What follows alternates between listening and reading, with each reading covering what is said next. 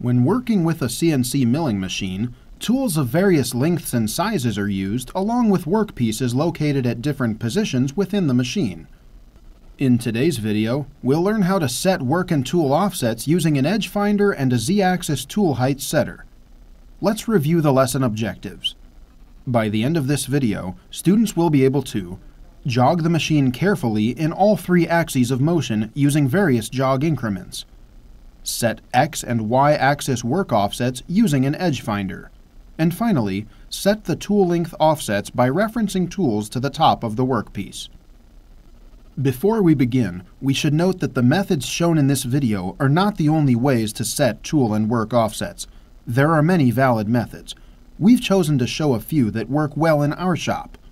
Your shop's standard practices may differ, so check with your instructor or shop supervisor before setting or changing any work or tool offsets. Caution: improperly set work or tool offsets can lead to catastrophic machine crashes.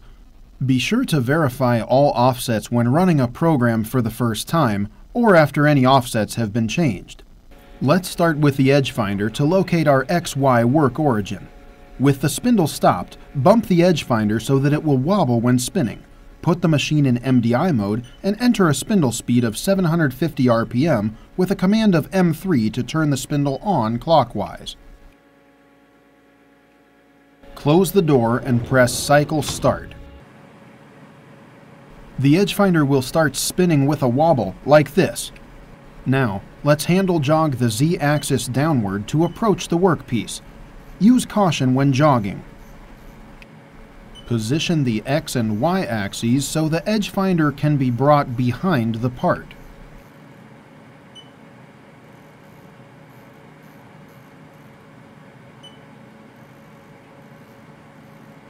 Switch to a slow jog increment of 1/1000th when approaching the workpiece.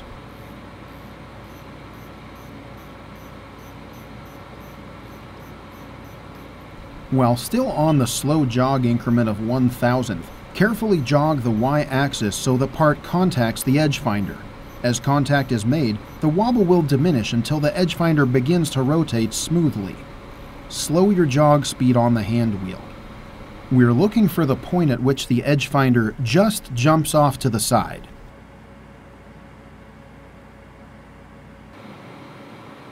There it is.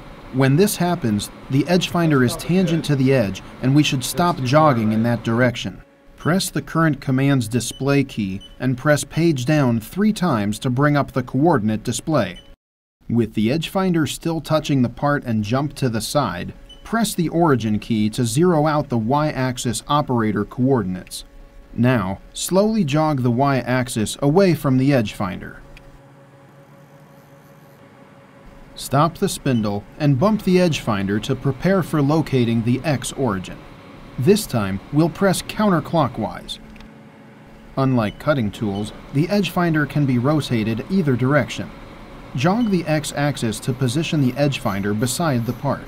This display features 4 coordinate systems: operator coordinates, work coordinates, machine coordinates, and distance to go. Pressing the cursor down will display 1 coordinate system at a time with very large numerals.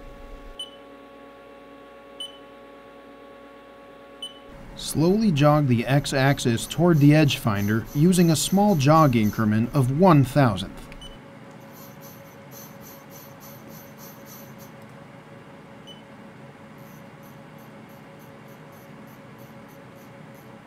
Watch for the edge finder to rotate smoothly, then all of a sudden jump off. Because we chose to rotate counterclockwise, in this case it'll jump forward, which is easier to see. There it is. Press origin to zero the X-axis operator coordinate. Carefully jog the X-axis away. Stop the spindle now, because we're done touching off. Jog the Z-axis so the edge finder is well above the workpiece.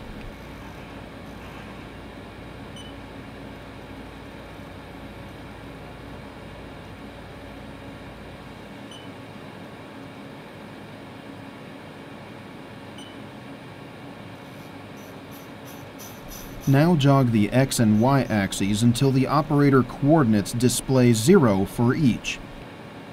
There we go, 0 for X and 0 for Y. The edge finder is now located near the corner of our part, but there's still a few more steps we need to do. Let's go to the whiteboard.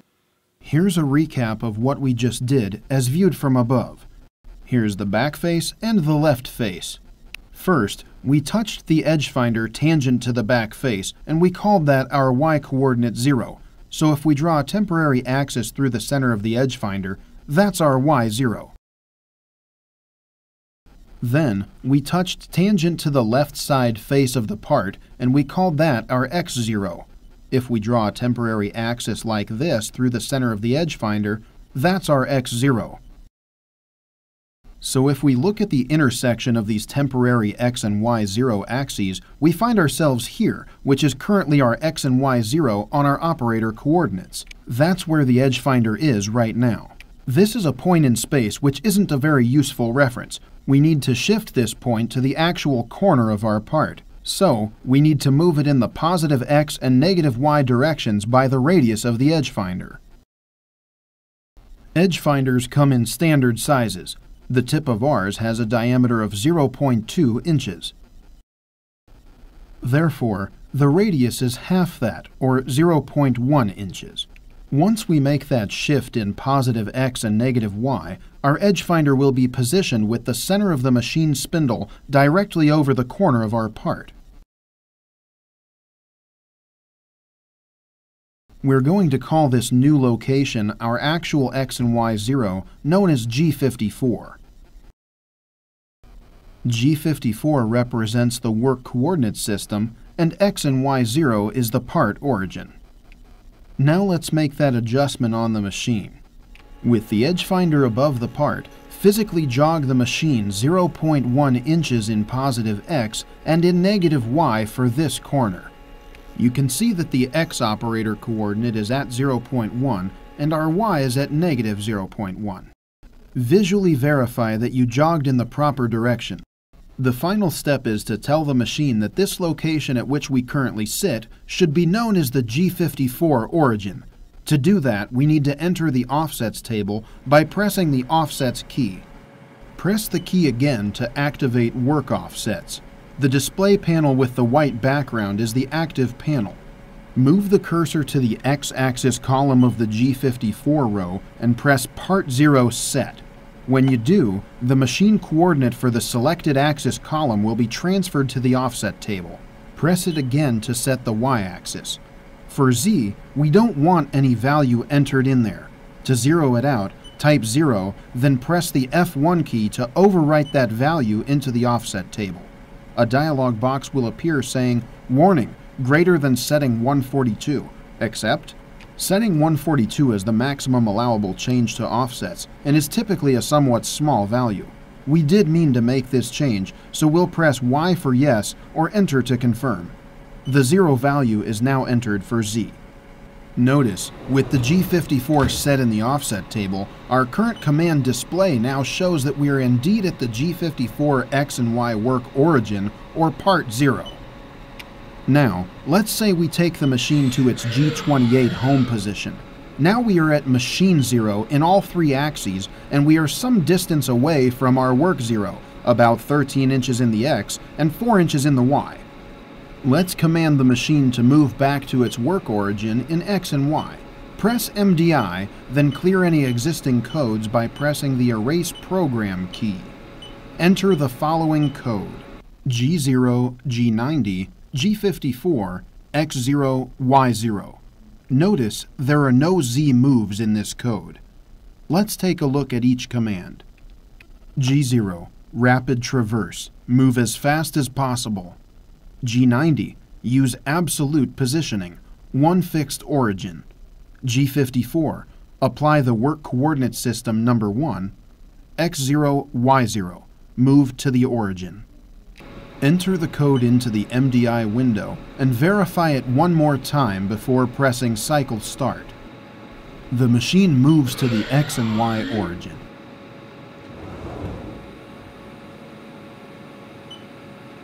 Jog the spindle down to verify the origin is in the intended location.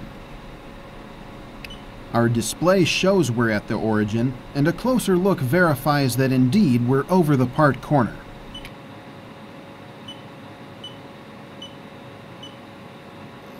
Wherever we jog to, the machine still knows the corner of our part as the G54 work origin, and if we run the same code again, the machine will go right back to that corner. Here's a closer view. Suppose we wanted to check where a different work origin is, such as G55. We could alter this MDI code to use G55.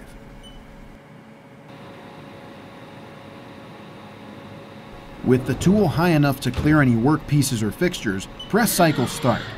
It looks like G55 is being used with this second vise. It's very common to use multiple work offsets for multiple fixtures. Now, let's take a look at setting our tool length offsets. In this example, we have not set a work Z offset for G54, so we'll set all our tool offsets to the top of the workpiece. We're using a 2-inch dial Z-axis height setter with a spring-loaded touchpad. Place it on top of the workpiece and jog the table so it's underneath the tool.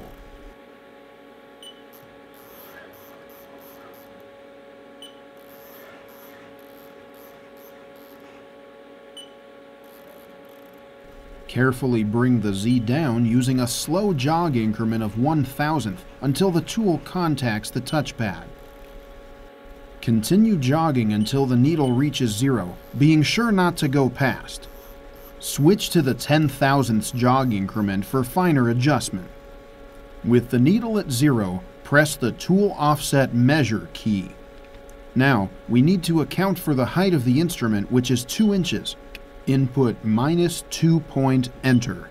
We get a dialog box saying the change exceeds setting 142. Press enter to accept the change and double check that your tool length offset is exactly 2 inches more negative than the machine Z coordinate. Press and hold the Z-axis positive key to jog the tool away from the height setter. Close the door and switch to the next tool.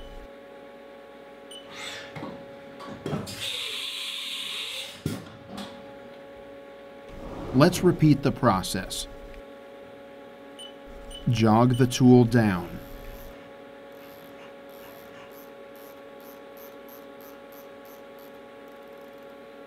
Switch to the 1/1000ths jog increment and continue jogging until the gauge reaches 0. Switch to the 10,000ths jog increment. Press Tool Offset Measure. Subtract 2 inches, being sure to include the decimal point. Accept the change. Verify the measurement. Jog the Z-axis positive away from the height setter.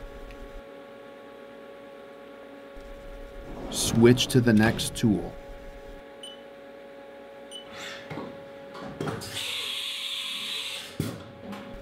See if you can narrate the steps this time.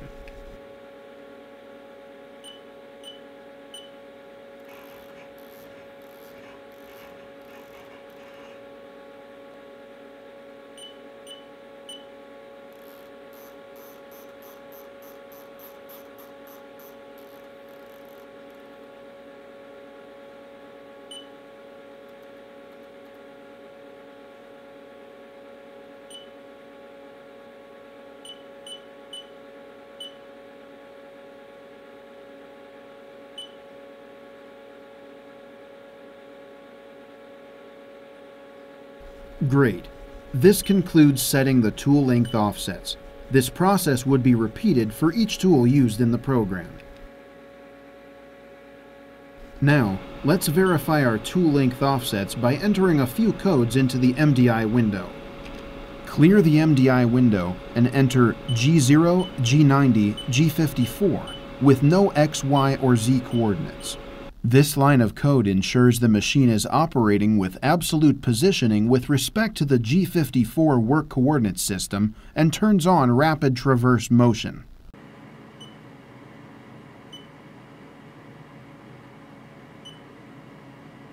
On the next line, enter G43, an H number, and Z0, The H number should match the T number of the active tool in the spindle.